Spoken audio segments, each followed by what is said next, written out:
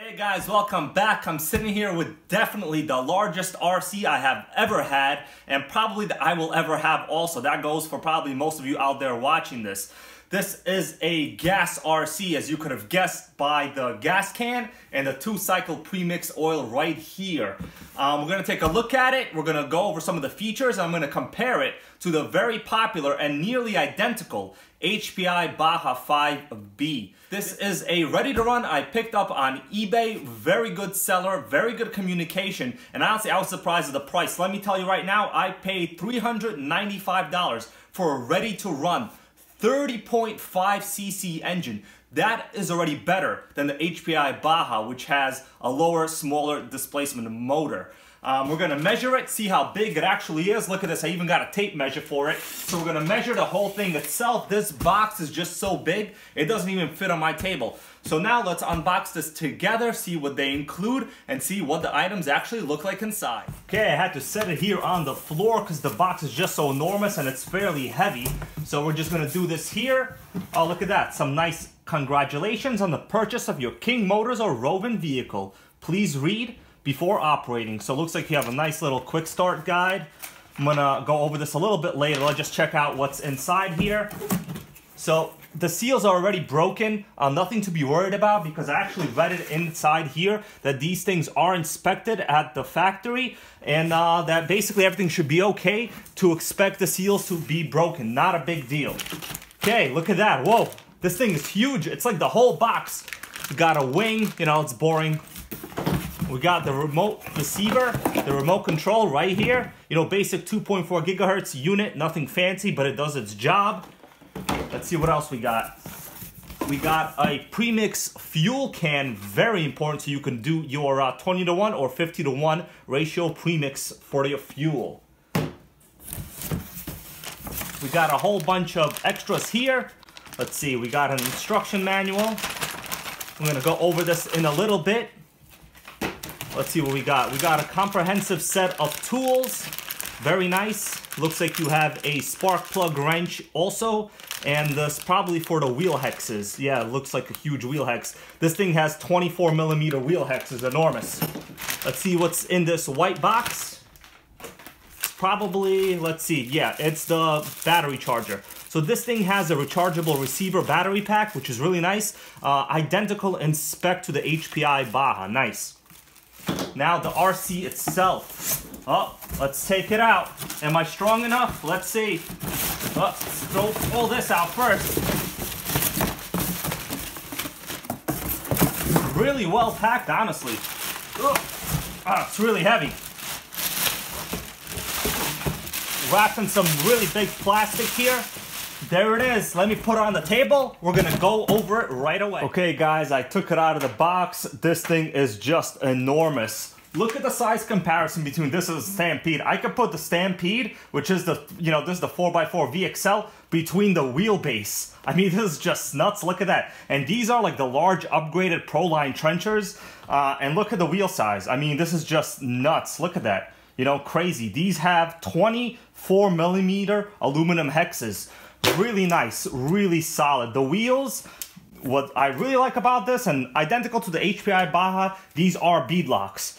So you can replace just the rubber itself if you wanted to, you know, put on some knobbier tires. I checked the ROVAN dealer website. They also have a website and an eBay account, and they have pretty cheap replacement knobby tires for these. Look at this nice blackout bodywork. This is just really so nice. It already doesn't have any protective film on the Lexan. I read that they pretty much removed it at the factory when they were inspecting it. And as I went over this, you know, while making this video, there's absolutely no damage on this. I'm really surprised. It was packaged really well. So let me measure it, see how big this thing actually is. First, let's do the wheelbase. So the wheelbase itself, well, from wheel to wheel, I'm not doing the actual wheelbase from the actual, you know, center of the wheel. So it is 29 inches, let's say.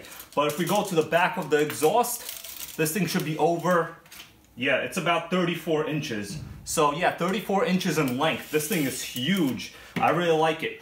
This particular one is not the base model. This has the upgraded 30cc engine. So it says right here, 30.5cc, huge. The HPI Baja has a 28cc engine, so this is already an upgrade. Here's our pull start. So where we put our gasoline and 2-stroke oil mix. Nice identical layout to the HPI Baja. This particular one has a couple of really cool upgrades here in the back. Most obvious is this huge chrome tuned pipe. Look how big this is. I mean, this thing is just enormous. This is like, if you remember on GoPeds years ago, people used to put these on. It was really, really noisy. So I'm interested to see how noisy it'll be. I checked out the HPI website, and the Bajas come with this like really disgusting, weird looking black can exhaust. Let me show you guys a picture of it right here.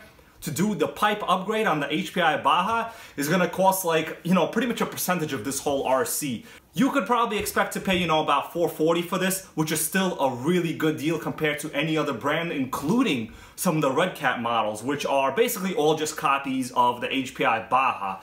This particular one, you know, as it said in the listing, has an upgraded aluminum chassis brace right here. This whole piece is a really nice, hefty piece of aluminum. Look at that. This thing is like really, really hardcore, really nice. The top of this has a metal part on the roll cage. You can get a full metal cage on this. This one has the plastic one. Once again, identical to the HPI Baja. So you have an aluminum 4mm frame here, identical to the HPI Baja. I feel like the suspension is a little bit rough. I'm not sure if this is how these things normally are, but the shocks seem to be really well filled with oil. Maybe it's a little bit on the thicker side. I've never had a fit scale before, so I'm not sure if this is supposed to be the way it is. If anybody knows, please, you know, just tell me if it is normal or not. Let's take a closer look at some of the components on this RC. There's a lot to really look at. I mean, this thing is like enormous on my table. This is a 4-foot table, guys. I mean, look at this. This thing is huge. On the bottom here, you have the extremely powerful servo. You see that servo on the bottom right here? I'm gonna point to it. This is not a regular standard servo. This is an enormous 5th scale servo. All of the actual electronics seem to be waterproof. This is the on-off switch, and it has a rubber boot on it. Nice to see that. Let's look inside here. You also have a couple other rubber elements. This is the charge port for your receiver battery that I showed you guys earlier. Really nice to see there. Huge air filter. Look at this air filter. This thing is like enormous. It looks to be a dual stage filter. So yeah, if I slide this up, let's see, there should be a second element on the bottom there. And yeah, there it is. It's a different color. So you can oil that and it'll be pretty good. These things have a brand name carburetor. So listing said it had a Walbro carburetor. So there it is right there. Gotta learn how to adjust these a little bit more. I'm only really comfortable with nitros at this point. Here is our kill switch. If anything happens, the instructions say just to press it and the car will obviously shut off itself. Okay, now we've come to the back of the chassis. As I said, look at this pipe. This thing like out angles the whole RC. If you guys follow Rich Piana, you would know how he likes to out angle people with his arms. Well, this RC out angles everything else with its giant pipe. The listing said that this thing provides a really good amount of low end and mid-range torque. So you know what? Why not? You know, if it was included, I'll get it. Look, this thing is just beautiful, guys. The construction is really nice. I went over it close up, not on video, and I didn't notice any screws that were not tightened well, and everything seems to be put together really nice. Look at these giant drive shafts. I mean, they're like legit the size of my finger. Let's compare the wheel hex size of my other really powerful 8th scale HPI Trophy Truggy.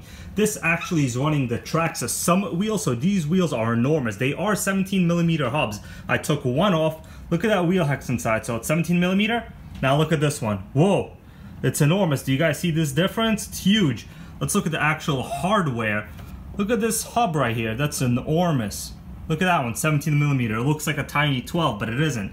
So this thing has some really beefy suspension parts. And now let's take a look at some of the actual paperwork that comes with this. It seems to be really well detailed.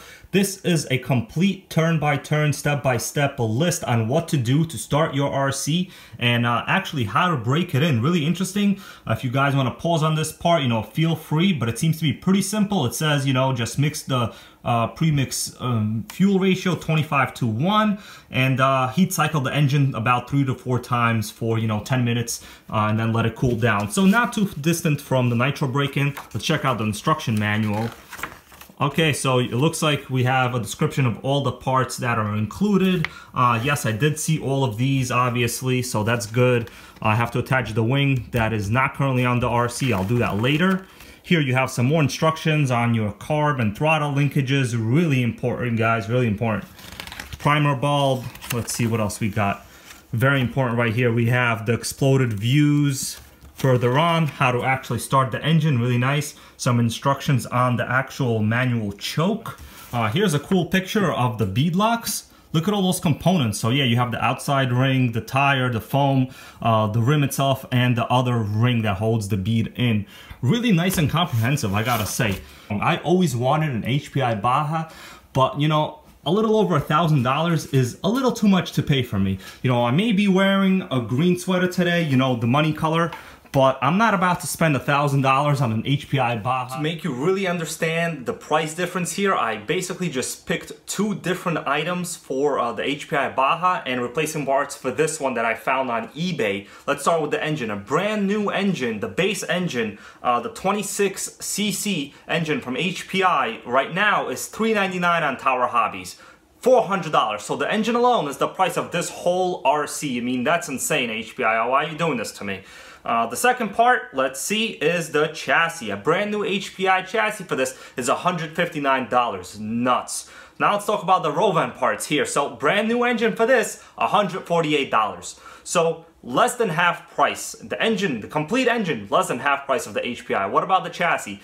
The chassis is $34. So basically 20%. HPI is $160. The ROVAN RC chassis is $34. So what about the servo? As I said before, this thing has a huge, powerful servo. It is rated at 45 kilograms compared to the HPI's 25 kilograms. So the servo in here alone, factory, is already basically twice as strong as the HPI servo. I mean, I couldn't even believe that. I mean, how can they do that? For this kind of money, that's just insane. Okay, so I'm going to turn on the electronics here, put the remote on, all good. Put the power switch on here in the bottom. There we go, it's on. This thing has a built-in failsafe. I did test it, so in case you turned off the actual remote, let me do it right now. This thing locks the brakes so you can't have any runaways. Really cool. You see right here, the brakes are locked. There you go, I can't even go anywhere. As soon as I put the remote on, you heard that? The throttle servo goes back in place and this thing rolls. I mean, really solid. Everything was set up right out of the box. I didn't even have to program anything this time. This is super rare that you don't have to deal with anything like this, right? Okay guys, I hope you enjoyed that. I really wanted to make this video to make sure that anybody that wants one of these really jumps on it. I'm not sure how long these prices are gonna last on eBay. You know, I checked out some of the other more higher rated models, and by that I mean the ones with the larger engines, and they are substantially more expensive than this 30cc model. You could also save about $30 and get the 28cc model, but you will be missing a couple of these upgrade parts. As I mentioned, you won't have this exhaust pipe, you won't have this really nice aluminum front brace, and the body itself will be colorful. I mean, I really like this blacked out body style. This thing looks sick. Please comment, like, and subscribe. I'm gonna be doing a break-in on this soon. I'll make sure to film that, and we'll do a couple of low runs. You know, we'll see how this thing starts, idles, performs. I'm gonna have to actually watch a couple YouTube videos myself to bring myself up to speed on running one of these and make sure I even do the premix correctly. But ROVAN really made it simple with the mix can. I mean, this thing is really nice. You see that? You unscrew this, it even has a funnel. I mean, this thing is really cool. Cool, right? Yeah. Okay guys, till next time, thanks.